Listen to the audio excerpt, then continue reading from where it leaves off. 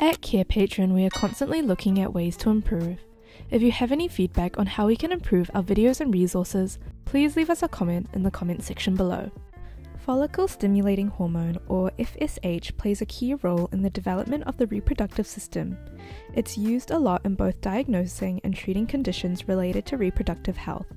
An FSH Levels Chart is a handy tool that shows the normal range of FSH levels at different stages of life and throughout the menstrual cycle. So why is FSH so important? For individuals assigned female at birth, FSH helps with maturation of ovarian follicles. These are the structures in the ovaries that hold developing eggs. For those assigned male at birth, FSH supports the growth and development of sperm. The FSH Levels Chart lays out what's considered normal for FSH levels across different contexts. For example,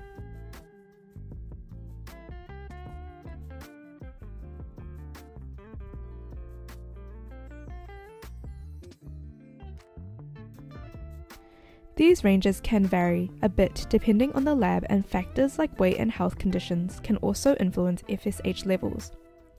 Here is how to use the FSH Levels Chart. Download the template.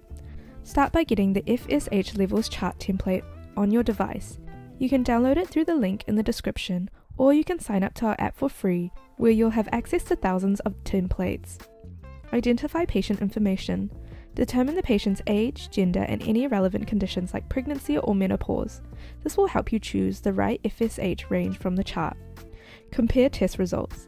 Look at the patient's FSH test results and compare them with the normal ranges on the chart. Interpret abnormal results. If the FSH levels are outside the normal range, the chart can help you understand what might be going on, whether the levels are high or low. Monitor and re-evaluate. Keep an eye on FSH levels over time, scheduling follow-up tests as needed to maintain hormonal balance. When should you use an FSH levels chart? When assessing fertility. It's a great tool for understanding fertility. Abnormal FSH levels might point to reproductive issues. Determining menopausal status. High FSH levels can indicate menopause or even premature menopause. Understanding the menstrual cycle. This chart helps track FSH fluctuations during the cycle, which is important for assessing reproductive health. During pregnancy.